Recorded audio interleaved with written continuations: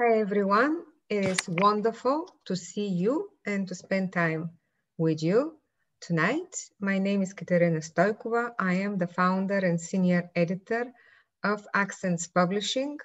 We are an independent press in Lexington, Kentucky. Thank you for taking the time to be part of our Accents Book Club.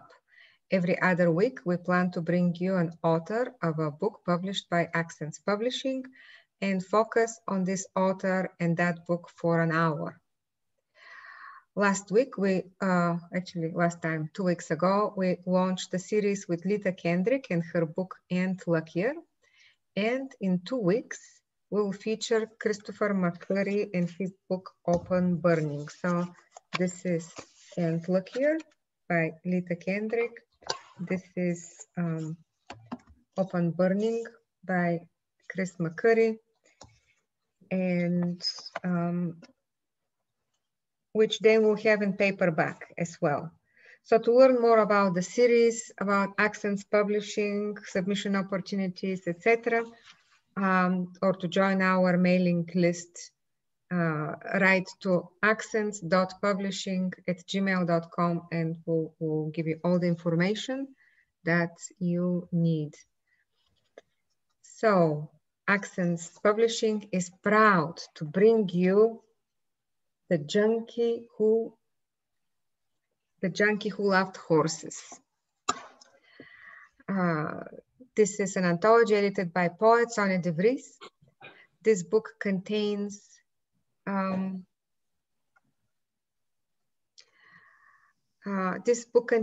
beautifully authentic poems by formerly incarcerated men. These poems do not leave the reader indifferent. They teach, surprise, delight, break your heart. We are thankful for the hard work Sonja has put into this collection and honored to be the press to carry it out into the world. Poet Frank X. Walker says this about the book. These poems are raw and unflinching. They are filled with regret and possibility.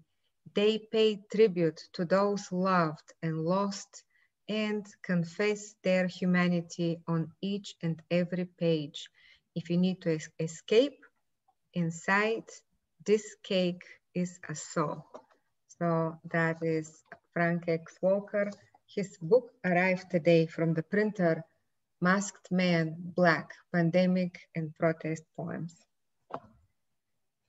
I want to say that I met Sonja at the Spalding MFA program. We started together, the same semester, we were in the same workshop.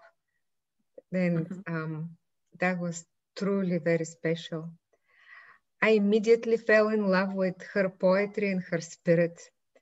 To me, she's always been an example of a compassionate human being who puts her time and efforts where her heart is. And her heart is and has always been on the side of social justice and empowerment of those who have been placed in a position of disadvantage. I've always admired that about her, amongst many other things. We are here today to celebrate Sonja and her wonderful anthology, The Junkie Who Loved Horses. This is a remarkable book with a remarkable history, and Sonja will take the time to talk about it and read from it. After her reading, we will have the opportunity to ask questions and have a discussion. Also, I encourage you to contact her directly to obtain your copy of the book. Many of you probably know that Sonja is not only a sensitive editor, she is also an accomplished poet. And I've asked her to read several of her own poems towards the end of the session, maybe after the Q&A. Now, help me welcome Sonja de Vries. Thank you, Katerina. You know, this has been an amazing process, both the making of the book, which I'll talk about in a moment, but working with Katarina and Accents Press has been just such a wonderful dynamic experience, Katarina. And I thank you so much for your involvement, your passion, for really helping me with certain pieces like the wonderful cover. I love the cover so much. And just really engaging with the work. You know, I have some experience with other presses, and this is the first time I've really felt that kind of engagement, and I appreciate it so much. And of course, you know, many memories of having known each other for so long. Katarina is also an amazing poet, and I want to mention that I have used her books in my work that led to this book. There was the last few sessions, I used Katarina's newest book, and there was a poem on the balcony, a ghazal or ghazal, however you want to say it. And I used that, and not only did the people I was working with totally engage, but they wrote their own. And it was just a beautiful, beautiful thing. So all of this stuff feeds on itself, on each other. So I'm going to talk a little bit about the actual work. I got to work with a program called Arts and Healing that later changed its name to Arts Thrive, and now, because of COVID-19, no longer exists. But I got to start working with them in 2011. Kristen Hughes started that program as part of the Kentucky Center for the Arts. And she had lots of different artists who would go into the community, into institutions, with the idea that people engaging with art forms was an essential part of their healing. And they didn't have any writers. They didn't have any poets. And I heard about the program, so I went to her and I said, how about trying a poet? And so she was like, okay, we'll try it. And the first class that I went to was actually at the VA. And I worked with the veterans for a couple months, and then Kristen said, okay, yeah, we're gonna, you know, put you in the program permanently. And so that's how that came. And then I started working at the VOA as well. I worked in many different institutions, but this book is from the VOA. I want to say that the people at the VOA, it changed over the years. I was there 8 years.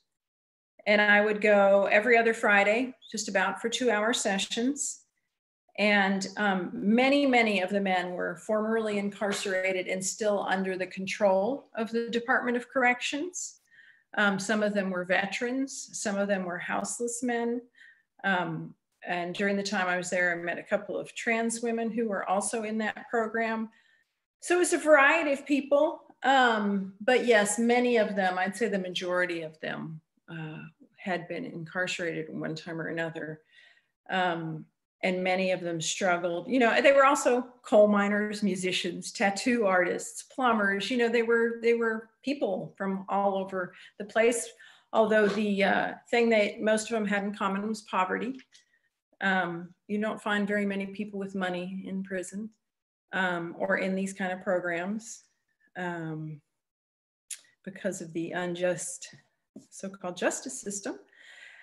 So, you know, and I got to know these guys, and it was amazing. I would go in there, and I'll be honest, I usually didn't plan because I never knew what the energy was going to be like, how many people were going to be in the group, what was going to be going on. I could walk in and they had just had a raid. You know, the police had come in and turned up their beds, and, you know, they'd be in a really bad mood and really angry, and they would come in, and I would have to adjust or just kind of improvise on what we were going to work on in those 2 hours. Or, you know, sometimes, rarely, they were in a very peaceful mood. Usually it was pretty rowdy. I mean, I had anywhere from 30 to 50 people in there, in that room down in the basement of the VOA building. And it was usually just me and Kristen until we started asking for someone else from the VOA to be in there. And, you know, people would often ask me, well, wasn't there a lot of resistance? And there was sometimes to poetry. And we would have conversations. You know, some guy would say, well, I don't write poetry. you know, poetry's for sissies. I remember one guy said that. And I said, really? Tell me more about that. And, you know, I would engage with it a little. And then I would say, well, you know, if you feel like writing at any point during these 2 hours, just start writing. Otherwise, you know, you can just listen. I never tried to push anybody. I would try to engage them, but I wouldn't push them because I figured they had been pushed and told what to do for most of their lives. I was not there to do that. I was there to encourage them to express themselves. We ended up having conversations about how much toxic masculinity can hinder the process of regaining your humanity. And these are conversations that I would just maybe like, you know, ask a question and they would start talking about it. Yeah, we're told that we're not supposed to cry. We're not supposed to be sad. We're not supposed to feel grief. And then they would pour it out onto these pages, you know, and they wrote about everything from their children that they were missing. We did persona poems. So they wrote from the perspective of their children and mothers, which was always, you know, people ended up crying in there. You'd get these, you know, men standing in front of the room with just tears running down their faces. And it was such an amazing process all the time. You know, I remember walking in there after my brother died, and I wasn't sure I was going to be able to teach. And my supervisor, Kristen Hughes, was so wonderful. She said, Sonja, just tell them what's going on.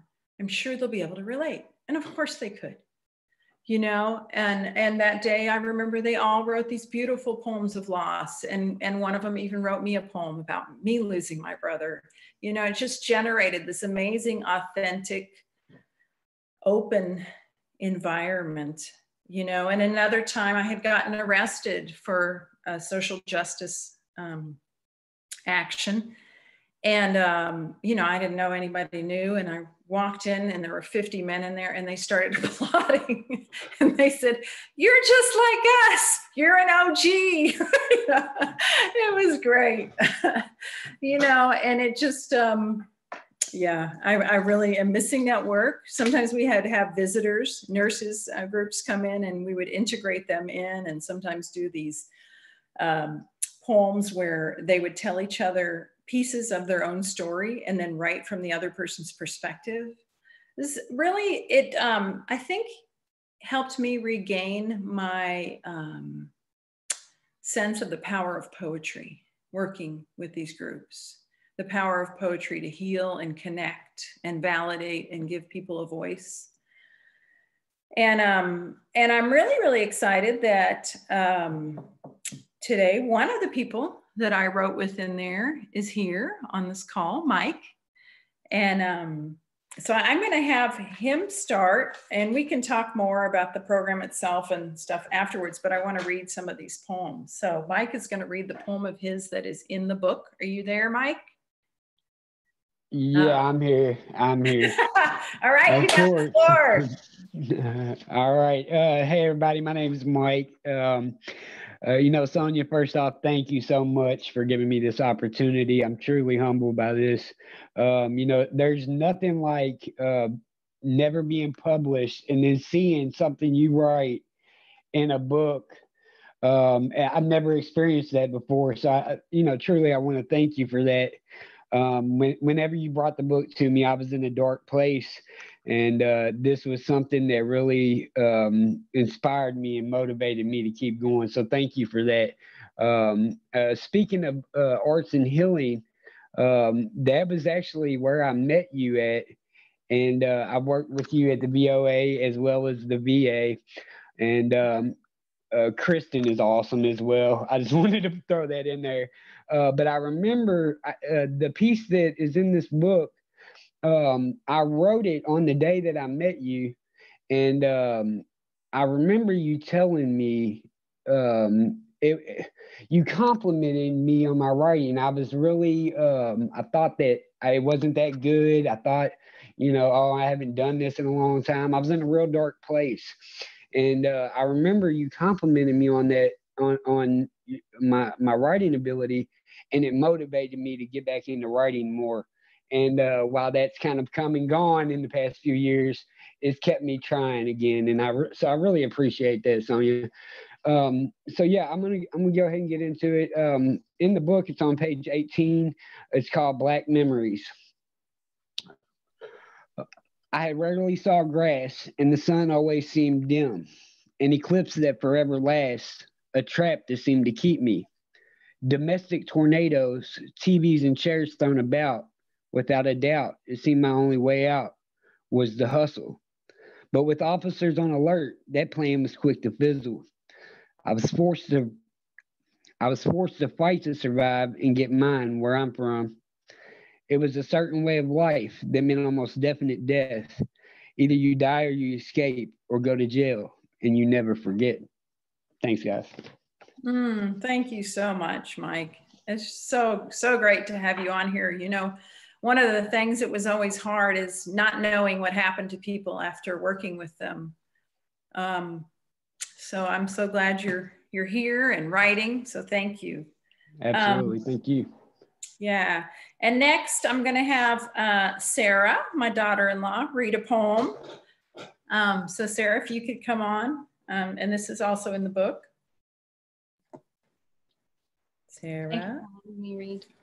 I'm excited to share in this. And for me, poetry has always been this sort of language for the unheard and the oppressed in a society. So this is very cool to be a part of this. This is called I Continue to Rise. It's on page 10. At the bottom of the mysterious ocean is where my rise began. Full of lies and broken promises, I began to rise. As I learn about me and the great person I really am, I continue to rise. As I look in the mirror and like the person I see, I continue to rise to the person I know I can be. Beautiful. Thank you. Thank you. And one of the ways that we worked with people was I would read poetry like Maya Angelou, and then they would write something in response. And that was one of them. So, and the next person who's going to read is Shadwick. He's got 2 poems he's reading from the book. Hey, everybody. Thank you, Mike, for sharing that poem. That was awesome. I really love the internal rhyme and the alliteration. This is What It Means to Be a Man by Anonymous number 18. Broken bones, chains, hammers, tractors and guns, scraped knuckles, trips to the ER, hunting, fishing, and cold brew, or big trucks on big wheels. This is what it means to be a man. Or is it? Playing dolls with your little girl, Lego blocks and video games, kissing them goodnight every night, burning a casserole but serving love, watching a sappy movie with the wife, or taking her close and holding her tight. This is the life of a man. Don't miss it. Beautiful. Thank you.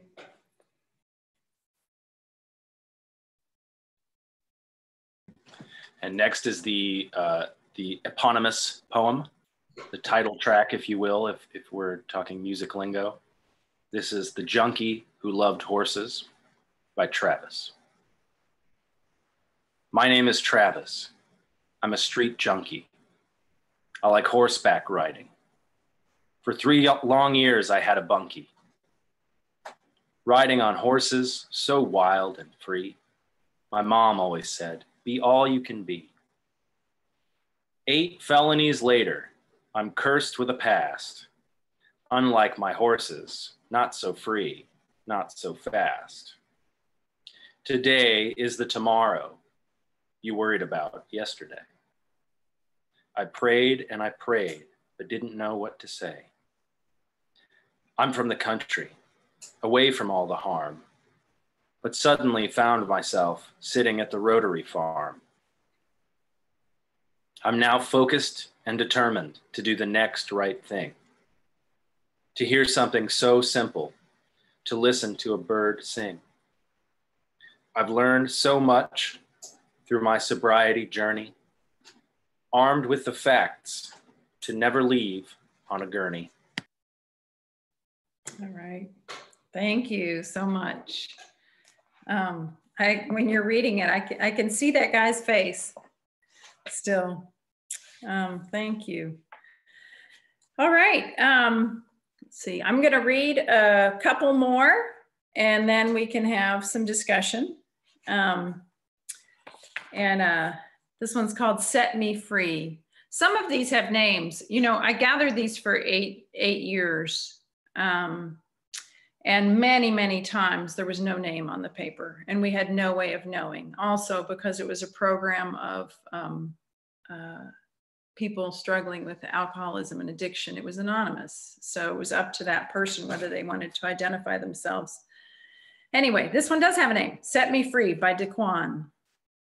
Break the chains and set me free. This is not the person I want to be. Forget the mule, keep the acres, just give me space, pen, and paper. Project baby snatched away, my mom's disease had come to play. It juggled her life, her kids, her home. Only one is left, the rest are gone. 20 years later, I still hold the leaves of a broken family and a broken tree. So now I ask with outstretched hands, can someone please come set me free? I'm still seeing Shabak and Sarah. All right, beautiful. Okay. I was hoping Reagan would be on. Reagan, are you on? Okay. I'm gonna read this one. Graffiti. Katerina? Katerina? Yes, yes. Okay, yeah, I think something was going funny with the video. No, always well. We see okay. you. Yeah. Okay. Graffiti by James H. Rapping artists paint outside the margins, replace the page, ad absurdo, ad reducto. In the face of line watchers, margins bleed. On center stage, fingers rage. On perpendiculars, secret language, survival codes, hip hop hope, murals relieve, ad riddled wastelands, wipe out decorum, vibrate acrylic screams, project the aerated in 1,000 years, disinterred from millennial dirt. A wall may bare its breast, spray paint hieroglyphs for future archaeologists to decipher. I love that one. So a lot of the times what I would do is, like I said, read different poems. And so a lot of times they would write, like in this case, I Never Knew is after Nazim Hikmet, who was a Turkish poet who was imprisoned most of his life. And when I would read this poem, it was a very long poem about how much he never knew that he loved certain things. But then when he was imprisoned, he started to think about them. And that was one that people really, really could relate to. So this one's called I Never Knew After Nazim Hikmet by Tim. I never knew I loved the smell of her neck. Always just thought it was the feel of her sex. Never knew there was a taste to her skin, but I do know I'll never taste it again. Never knew God was the one who painted the skies. Definitely didn't know they were for you and I. I never knew she loved me, didn't know what it meant. I thought love was based on the money you spent. I never knew there was more to life, never knew there was so much more inside of my wife.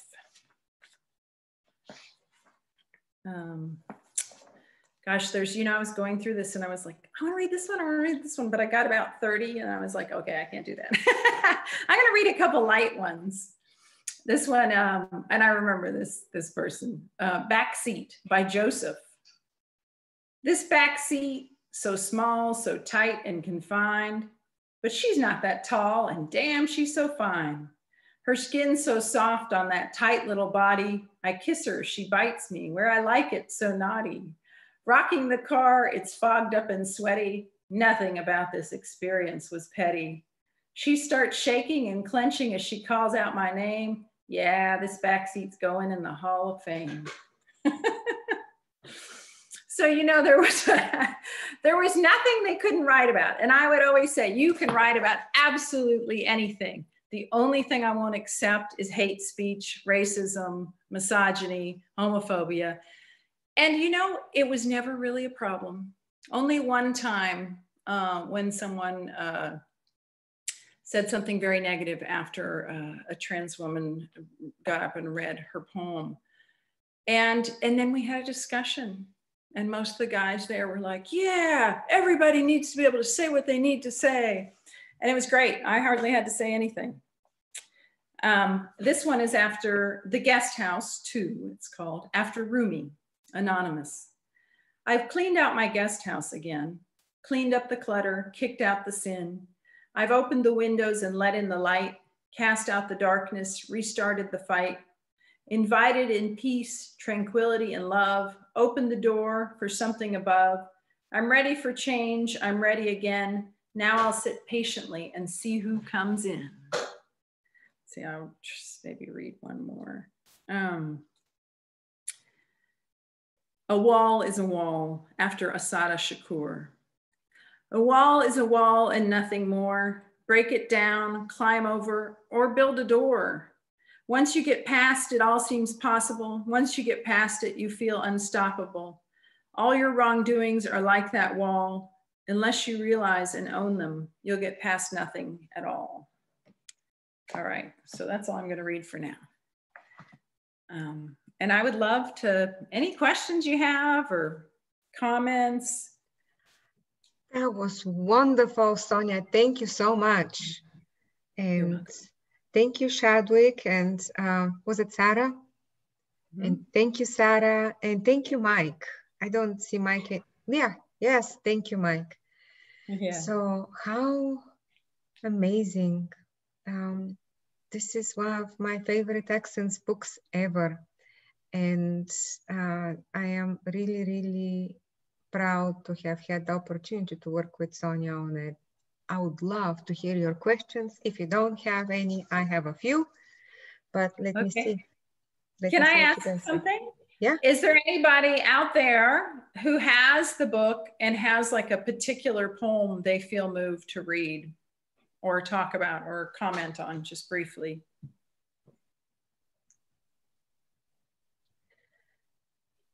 Or I would like to read a poem, if that's okay. Of course. Here is my favorite. It's called Memories by Anonymous #1. My memory is long. My forgiveness is short.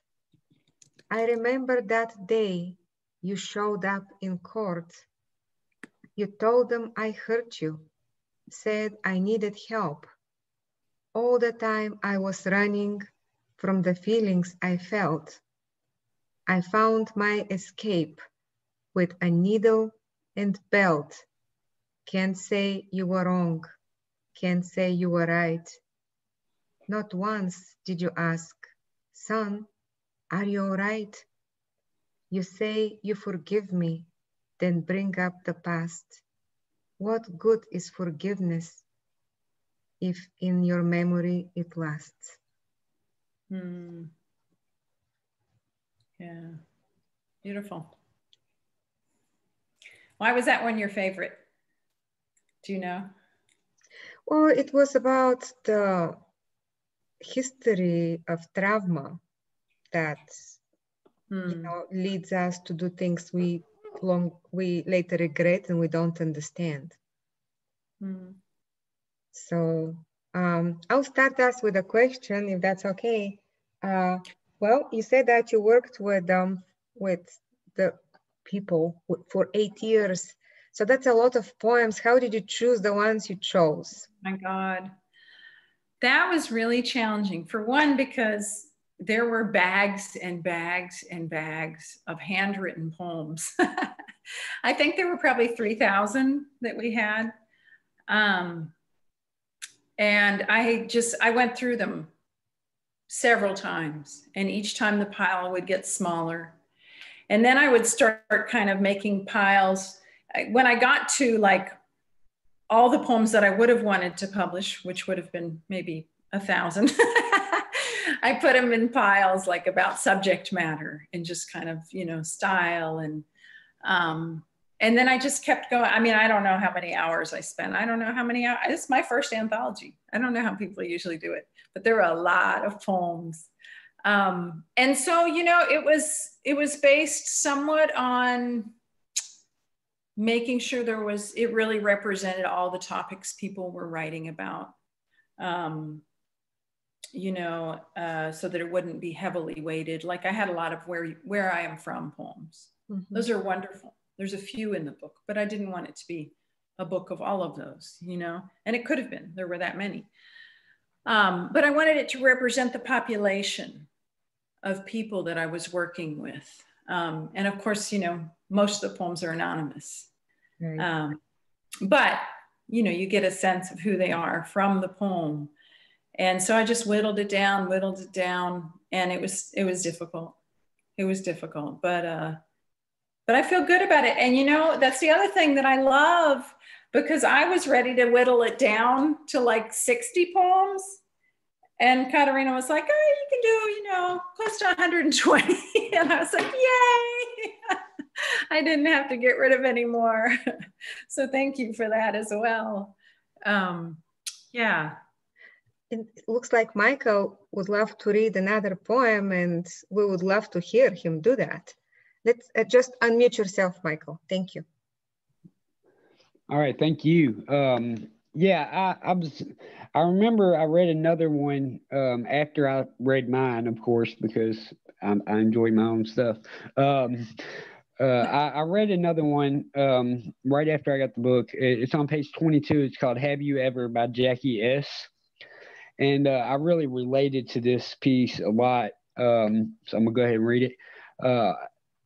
Have you ever sat in a bar looking for answers at the bottom of a whiskey glass, listening to the whistle of a midnight train as you do another line of cocaine? I have. Have you ever worn long sleeves to cover up the tracks, hung your head in shame to cover up the guilt and pain? I have. Have you ever listened to your family cry and voice their concern as you lie and argue for them not to worry? Listen to them beg you to stay as you turn and walk away? I have. Have you ever been in a 6x9 cell, feeling lost and lonely as hell, taking a shower just to cry in private so no one in your cell calls you a coward? I have. Have you ever woke up in a cold sweat screaming your best friend's name, asking why you were left to live this life of pain, wishing you could swap places with them so you didn't have to lose sleep seeing their faces? I have.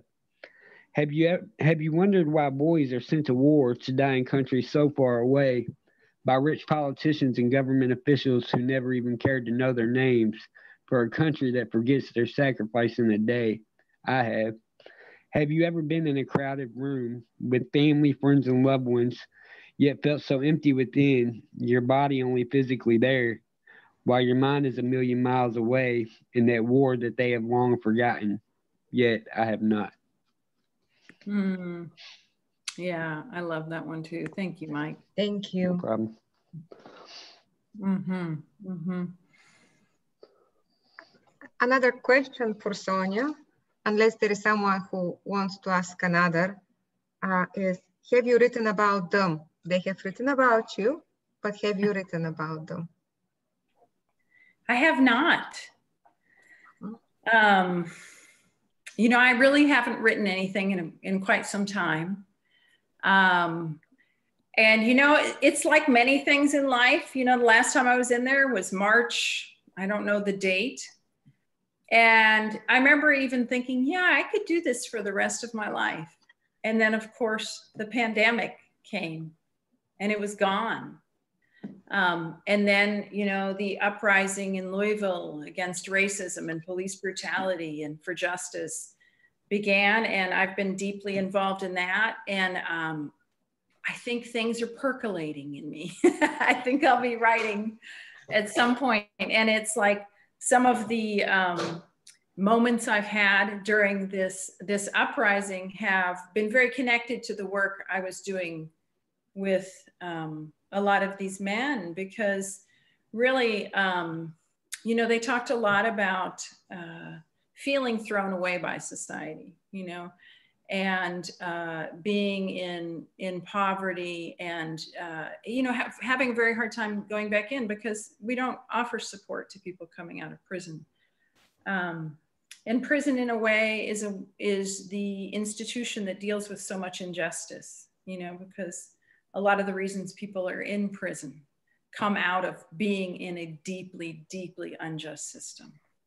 And so it's very connected, and that's a long answer, but I think it's all kind of percolating in there, because I was so moved, and like having Mike be on this call too and read his poem and read someone else's, there's that connection again.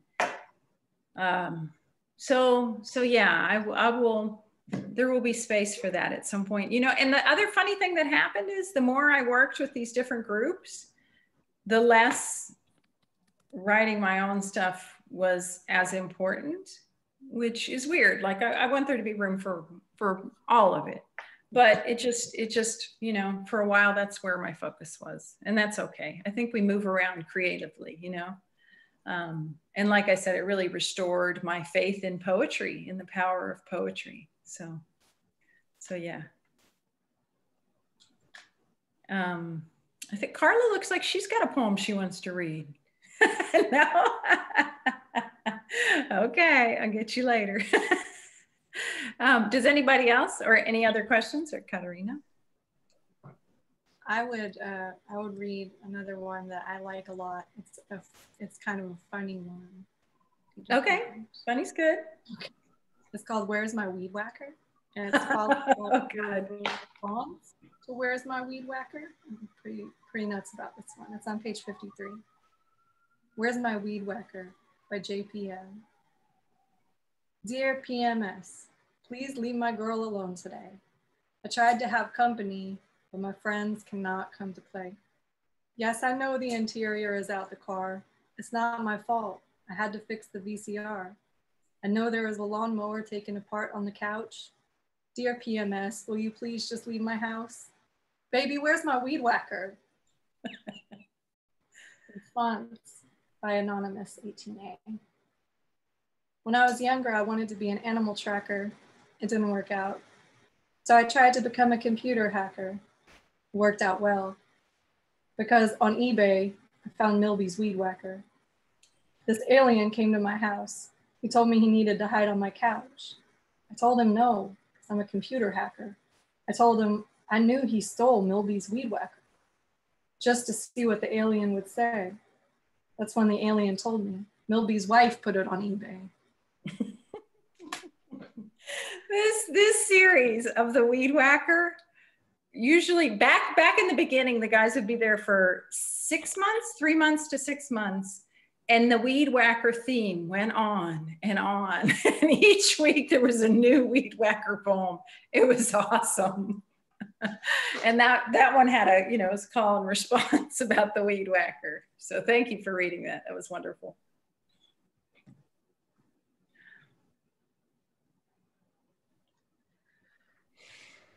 All right. I have a question about your work, and it is, what does working with new poets, people with less experience, what did that teach you about your own work and about your own writing?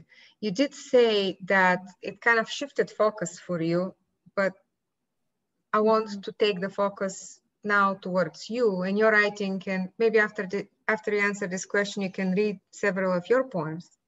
I think that your voice is just as important for this call, and we want to hear your work. I really think that, you know, it's funny because I went to a program with, I mean, that's where I met you, master's program in writing, creative writing. And it was wonderful. It was wonderful for me. It really helped me put the focus on my writing, meet wonderful writers, you know, and gain some skill. And at the same time, I remember the very first big session we had as a whole group, and the director of their program said, You can't write about the Iraq war. There are just some things you can't write about, you know? And I remember just feeling like, how am I going to deal with this program? That's how it starts. But I found teachers to work with who valued whatever I was going to write about. You know, and I think the thinking behind that was you couldn't write about it because you weren't in it. You couldn't write about it in any authentic way. I think anything that's very heavy is hard to write about. Love is hard to write about without being cliche and all that stuff. But you know, no one's going to tell you don't ever write about love, right?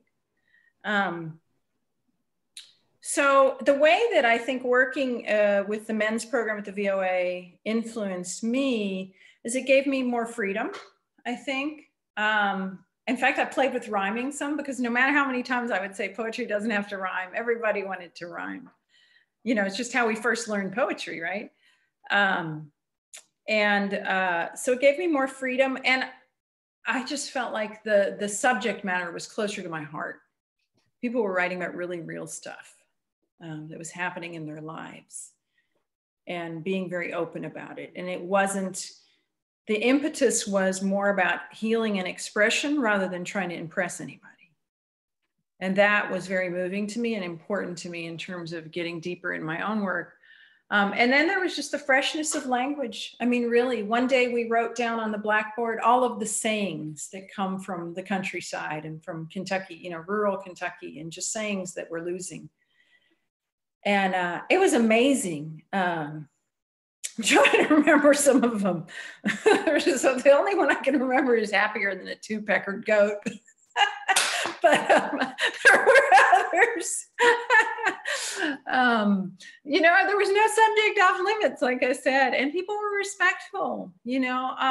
Yeah, so I'm going off on another tangent, but yeah, I do feel like it informed my thinking as well as my writing in a deep way.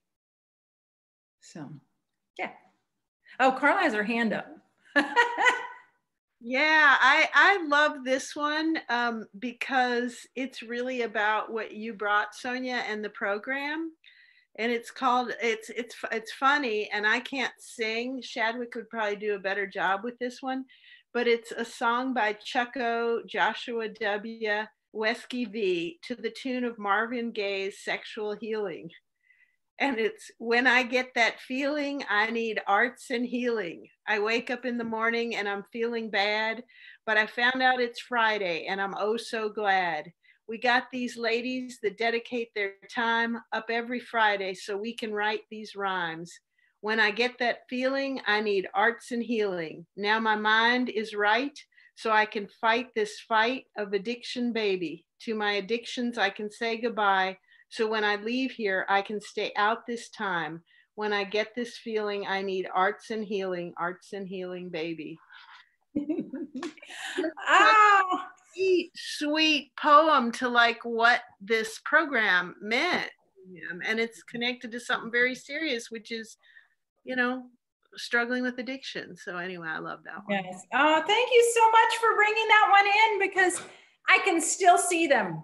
They were giggling. They said, well, we have a song. So all three of these guys got up and they sang it to that tune. And it was beautiful and wonderful. I mean, those were the moments of real joy, you know, where everybody's kind of singing along. And yes, so thank you for bringing that one.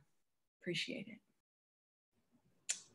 Yeah, yes. Yes, it wasn't all intensity. There was a lot of playfulness and joy. And oftentimes it came after the ones that they read with tears coming down their faces. You know, I think that was just such a powerful, powerful thing to have all your feelings. I mean, that's what, you know, when we're, and I myself am an addict and alcoholic, sober 33 years, just celebrated.